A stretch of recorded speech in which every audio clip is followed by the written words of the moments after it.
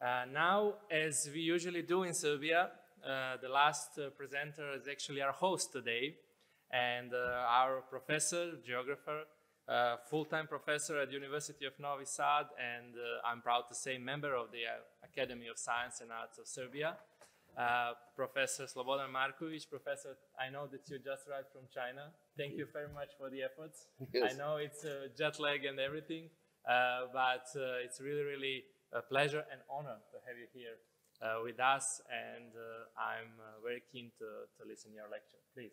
Thank you. I'm afraid that I will make you a little bit disappointed because I'm coming from the different world. But I have same worries like you about the future of our planet. So I would like to tell you something about pure paleoclimatic research and perspective of one paleoclimatic research, and how do I say, mention some critical points in the climate change policies.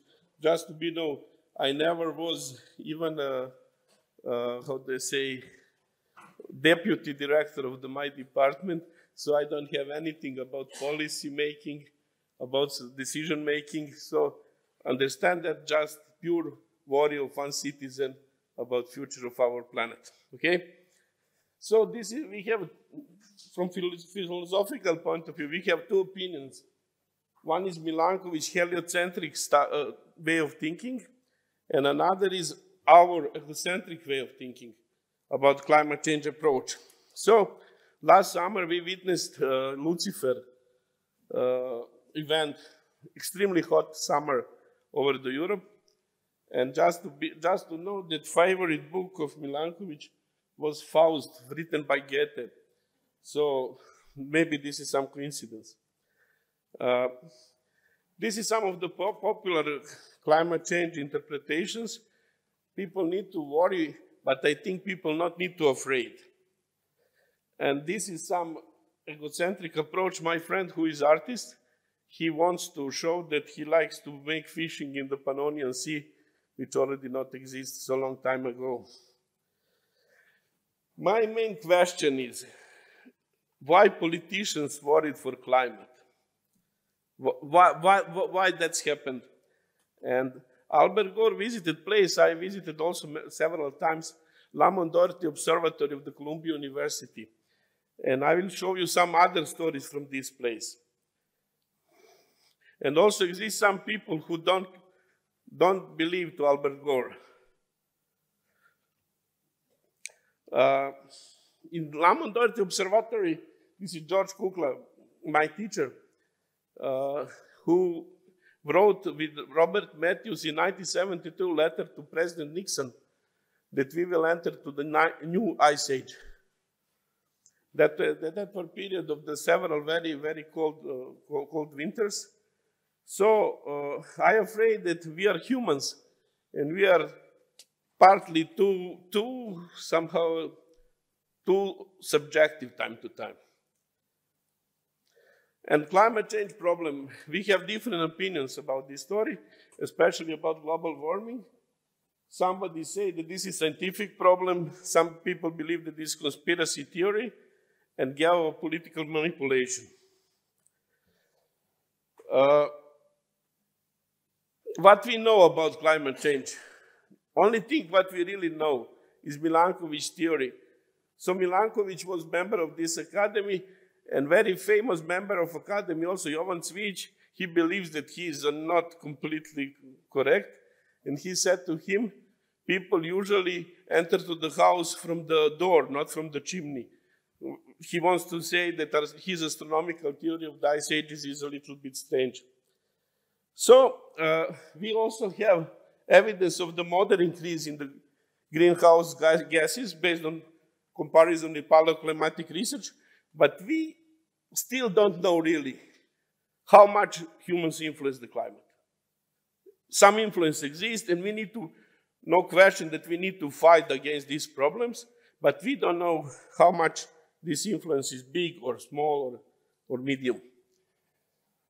So this is Milankovitch. Milankovitch believed that people with big belly are more serious. So I follow my scientific idol to just in this case be a little bit more serious. And you can see this minus means in the past, and these positive numbers showing the future. That's mean 800,000 years in the future and minus 800,000 years in the past. And you can see these two curves are, this is famous curve from Vostok ice core. This is first paper which showed that we have a moderate increase of the CO2.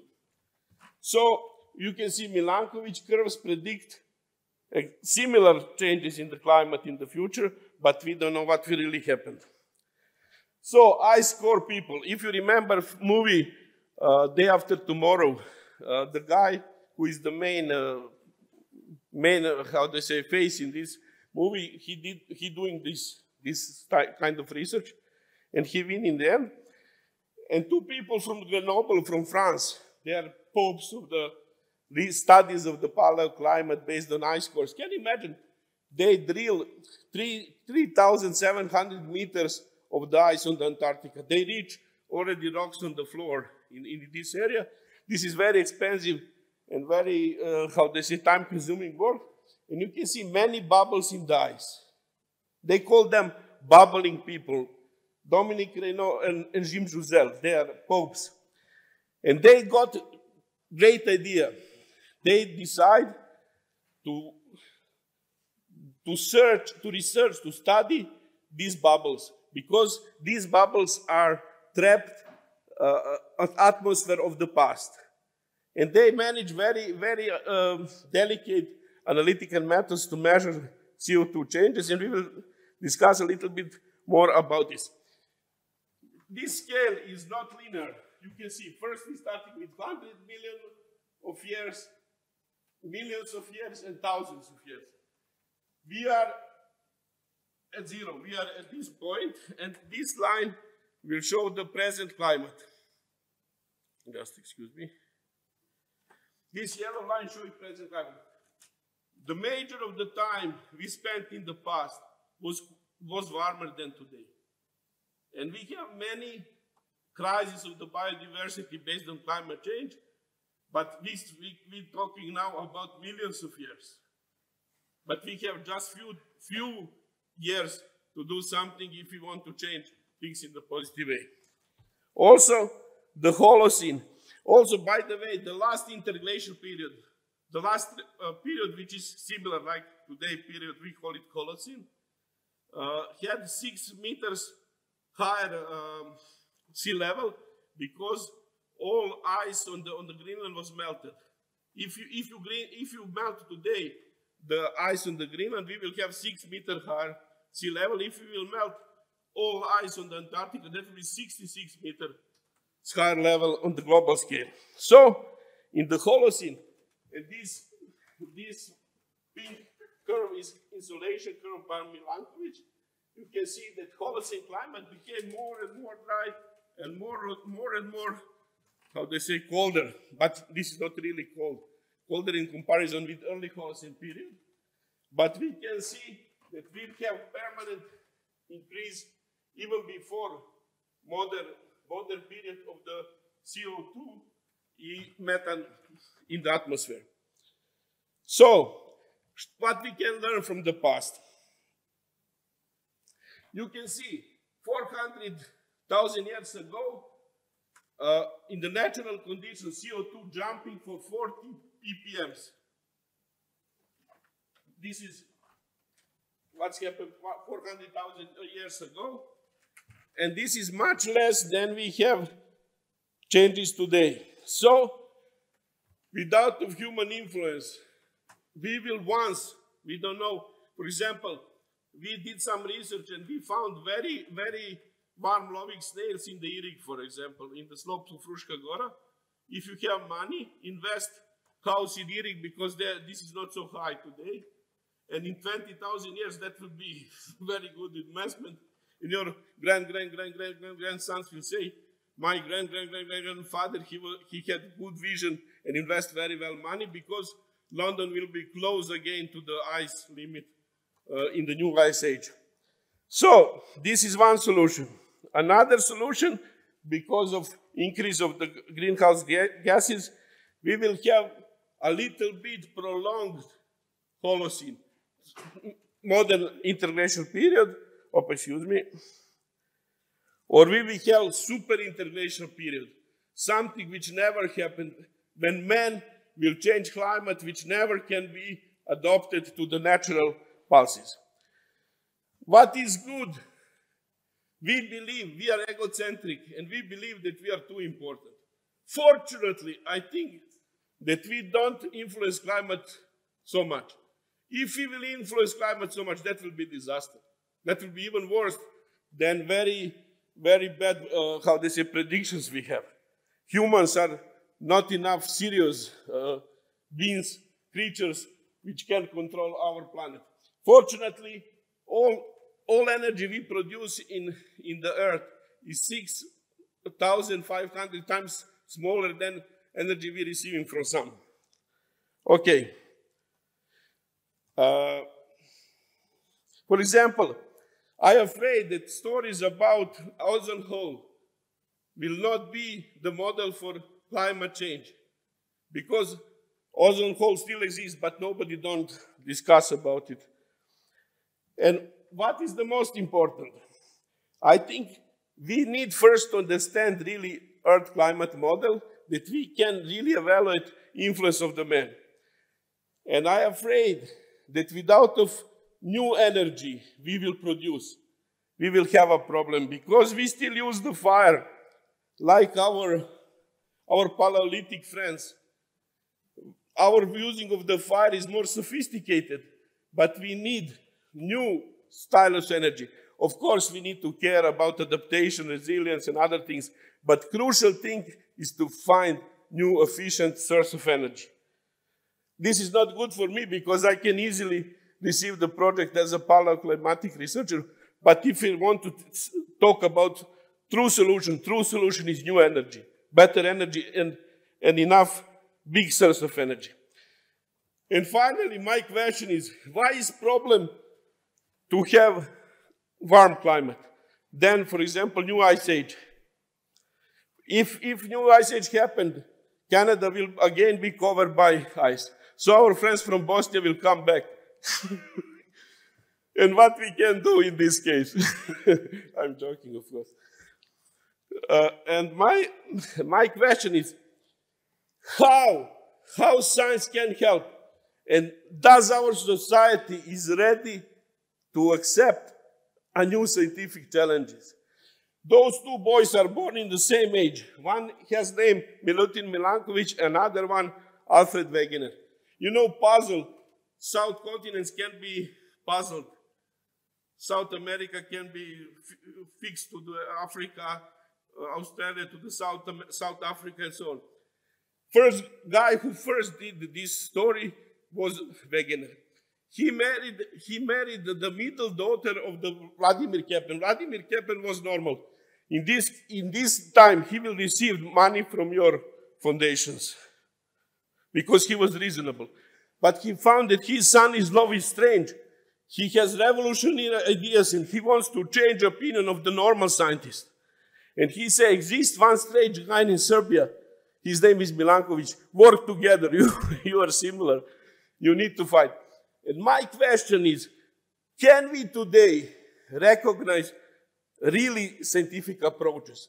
Because decision makers and policy makers push us to write projects we would like to know results before we start our studies.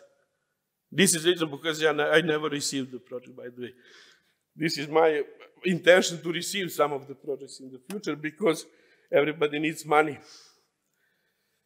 Okay, they are a little bit older, and so the main question of this presentation is how science really can help. I think that how science in present moment, how you create, decision makers create science. Scientists are not potent now, because we need to say these pillars. Without the pillars, I cannot receive the project. My lady who is responsible for office, international office in my faculty, she's excellent. She always say, first pillars. And when I listen pillars, I don't want to continue to write this proposal. Because I don't know what can people do as a decision makers. This is very complicated job. And I agree that Europe giving the best approach to the world how to deal with these problems. But without a proper input to this system, to this mechanism, with the exception of the good scientific prediction, real prediction, we will be always in the problem. And my question is, some people are very cited. Some people also cited me. I don't know why, but I have quite well numbers. But to be fair, I can tell you, I didn't write anything serious and clever in the last several years. But can we find good scientific approach in the time of scientific hyperproduction? This is my question. Just good science can be good cooperators to decision makers, into policy makers, and maybe we will survive. Before we will make a new program to cosmic escape, I wish to all of us good scientific approach to better understand climate change in their complete view and to understand what will happen for our planet in the future. And I hope that my grandsons will have reasonable environment in the future. Thank you very much for your attention.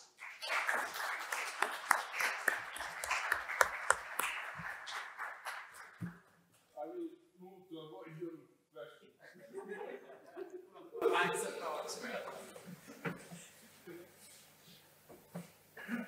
Thank you, Professor. Now I'm speechless, really.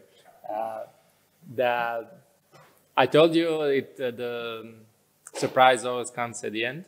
I hope that we will all